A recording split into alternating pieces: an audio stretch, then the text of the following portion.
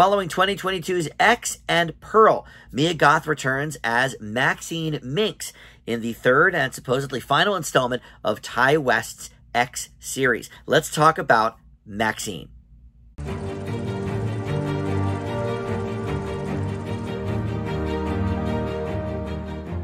Hey guys, Dan here. This is Dan Reviews It. Welcome to my spoiler-free review for the new movie Maxxxine. This is playing in theaters right now, and it is the third and potentially final installment of the X trilogy. I say that because Ty West, the writer and director of the series, has mentioned that he would be open to creating more adventures for Mia Goth as Maxxxine Minx in the future. So this may not be the final installment, but for now, we have it as such. 2022 saw the release of both X and Pearl because they were filmed back to back, and so now a couple of years later we finally have put the third installment out, Maxxxine. We're going to talk about this in just a moment, but first let me welcome you into Dan Reviews It. Thank you for finding this video. We do movie and TV reviews on the channel, and just about every day something new goes up, so there's always a lot to check out, whether it be movie related or television, and you can subscribe down below and of course click that like button and comment. All that stuff, of course, helps the channel out greatly, and I certainly do appreciate it.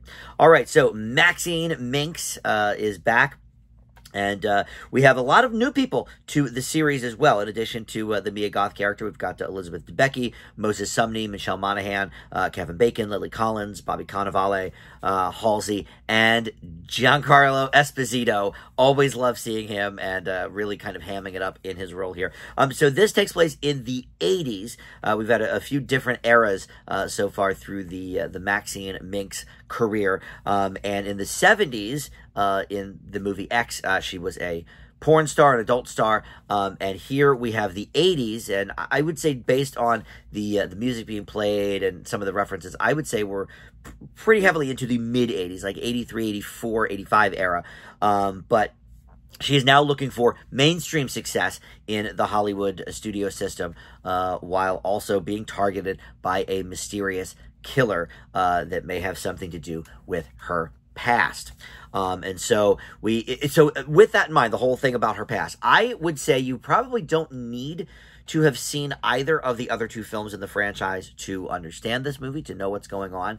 I think it may help, but I feel like they definitely give you enough of a background in what has happened in some of these other movies and what has happened in Maxxine's past, that I don't think viewers will be lost if they have not seen those other two movies. So I'll put that out there right away. However, that being said, this is also the weakest of the three movies. So, and it's not bad. It's going to be a positive grade. And, you know, at the end of this video, I'll give you my actual letter grade for it. But it's still a positive grade. But I think those other two films were a little bit more inventive, a bit less routine. I think they were a little more thrilling as well. So let's get into sort of the pros and the cons of this particular film, Maxxxine. So Mia Goth is the easiest of the pros for this and really the whole series. She's so great as Maxxxine, and she had, you know, appeared in movies here or there, in the years leading up to this, but this trilogy has absolutely cemented her as not only a scream queen, but a viable Hollywood actress. I think she is really going to have a bright future ahead of her, and maybe it is going to be in these more independent films like A24 puts out, or I think if she really wanted to, she could make a name for herself in some big budget features as well. She is just so talented in all three of these movies, and all three really are, well, X I would say is probably more of an ensemble, but Pearl and this, I would say, are really just like the Mia Goth show through and through. Yes, people come and go, and she interacts with them, but she's in just about every scene of this movie. She's really, really holding it together. She would be the reason to see this, and a reason that maybe if the cons for some may outweigh some of the pros, I think her performance is enough, for you to really appreciate this movie, because of a wonderful performance. So that's the easy one. I will say I do also like the atmosphere. Look, I'm a sucker for a movie or a show that takes place in the 80s if it's done well, and this is done, I think, well, in the respect that it's going a little corny sometimes, on purpose, though, with some of the references and all of that. That is a, specific choice by the writer-director Ty West, I think. So, he's kind of embracing that era, and more than just, the music and the culture, but the actual sort of Hollywood industry of the time.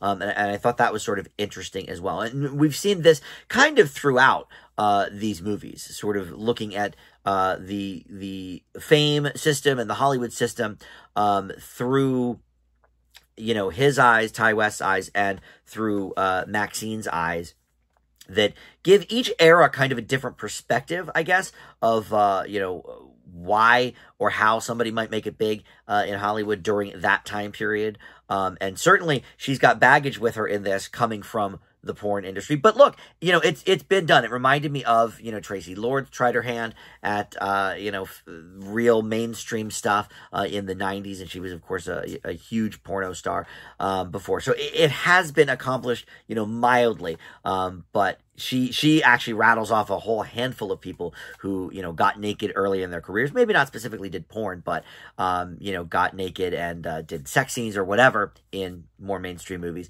And look at them now, kind of thing. And so I thought that was kind of interesting. But look, the negatives here are that I think this is the most routine of all three of these films.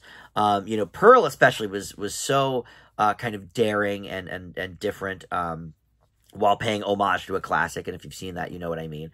But here it's just a pretty standard slasher story. And with that in mind, we actually don't get a lot of killings. This is, certainly I think more of a thriller than it is a horror film, straight up, because there just isn't enough in that regard to really, I think, hook people that are strictly looking for, the next kill and aren't so interested with story.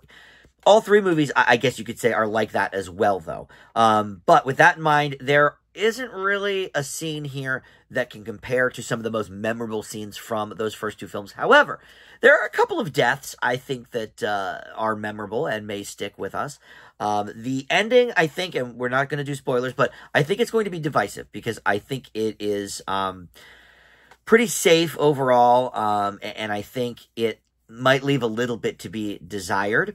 I'll just say that. I didn't mind it so much, but again, I do think it's probably, the weakest of all three. But look, Kevin Bacon is having a blast lately with these sort of villainous roles. We just saw him in Beverly Hills Cop, Axel F., and now he's here, and he's really sort of, chewing up that scenery with the best of them. And I already mentioned Giancarlo Esposito having a blast as well.